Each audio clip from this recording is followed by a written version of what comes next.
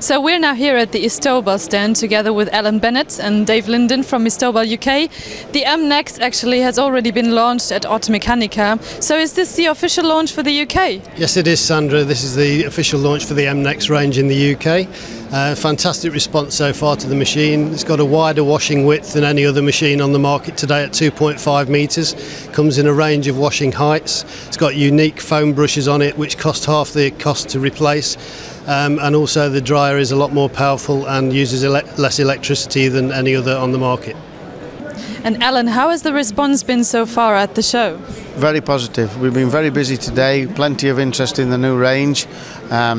We've had confirmed orders of over 60 machines since January this year.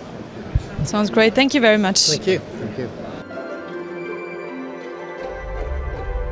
So I'm now here with Paul Griffiths from com-a-tec, who's actually the distributor for Christ in the UK. So Paul, can you tell me why your jet wash is so unique? I can. Our jet wash is unique because of the heating system that we've devised for this machine.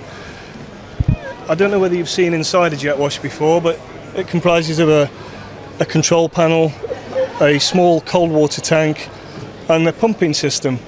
Now the hot water was previously heated in a storage tank that was located here, and the water would heat up and then cool down and heat up and cool down continuously every day. So what we've devised is a system that the water is brought in to a small tank which is located in the bottom, and the water is heated on demand and only heated when required, thus saving so much money in electricity and water. So it's very eco-friendly actually. It's very eco-friendly and leaves a lot more storage space for chemicals. Jet washing is a big part of the forecourt sector now. You see a lot of rollovers which are disappearing. What we've designed is a brand new jet wash which came out about 12 months ago. It's very unique in that it doesn't have a separate lance or a separate brush. What Kärcher have done for the first time is combine the lance and brush into a new washing tool called the Combi Lance. It's also a by-time machine, and believably or not, it can operate to -20. And in this recent weather, all our machines were operational in the sub-zero temperatures.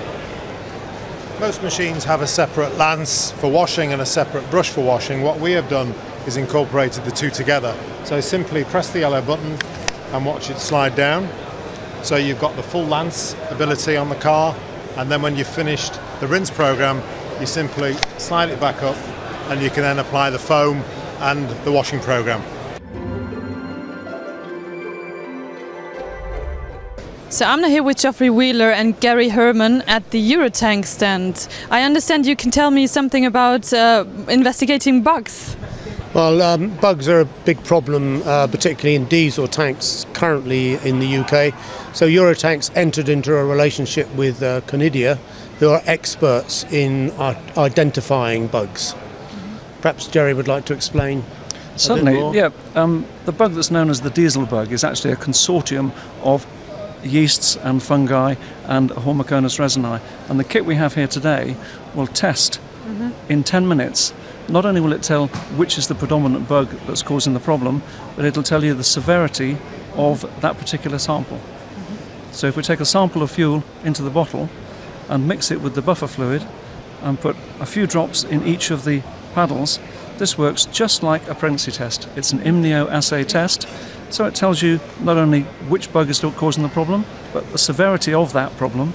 And then if the tank needs cleaning, which is why we're in a partnership with Eurotank, or if it's not so severe as to need cleaning, then biociding the fuel and testing again 6 or 7 days later should be adequate. It means that the private owner can do his own testing and rapidly identify whether he's got a problem, and the contractor has some idea then about how to solve the problem, rather than just taking a carte blanche approach to the whole thing and cleaning the whole tank. So this is a bit of a revolution, this, because it puts the testing in the hands of the owner of the tanks rather than the contractor. And there's no laboratory equipment or any specialist skill set required. So that would be my next question, actually. So he can do the testing by himself. They don't have to get another company to do the testing. No, they just contact us and we'll send them a kit. They do the testing and then we'll tell them what they need to do to fix the problem. Thank you. Thank you. Okay, thanks.